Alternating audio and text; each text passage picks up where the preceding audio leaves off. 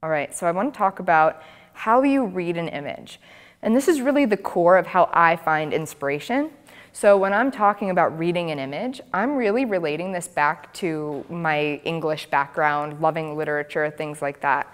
You know, I was always the person that would, pull random meanings from books, even though nobody else saw those meanings and symbolism in the book. And that's because I just love to find inspiration wherever I can. It might not actually be there, it might not be intended to be there from the author, but I'm gonna find it and I'm gonna write about it and I'm going to draw my own conclusions from it. So these are the themes, the settings, the wardrobe, the props, the colors. This is what I'm thinking about when I create an image.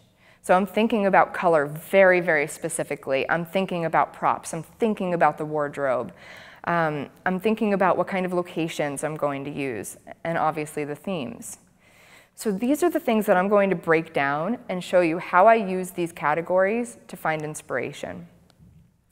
So what I do is I start with a single category. I'll try color first, and I write down any words that come to my mind for 30 seconds to a minute.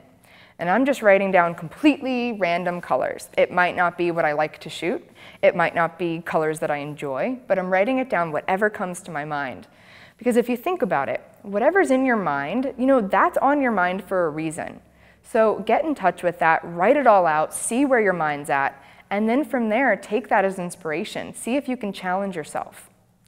So I'll explain this more as we go, but I do the same for props.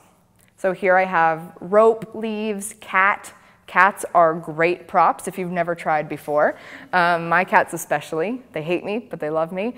So they pose for about 5 minutes and then they're done. Wigs, boats, whatever you want to be inspired by, whatever prop you can think of. And I have a tendency to stare around the room and say, okay, I see a chair and a piece of luggage, and then I'll write all that stuff down. Whatever it is, it doesn't matter. There are no rules. Wardrobe, antique dress, nightgown, boots, Letterman jacket, cloak. Why I wrote Letterman jacket down, I don't know. I would never, ever photograph that, but you never know what that's going to inspire. Maybe I see the word jacket written down and I think, oh, well, maybe I'd like to, have a big coat in a winter storm, or, what can you do with that to find inspiration? And then setting, forest, hills, restaurant, hotel, bedroom.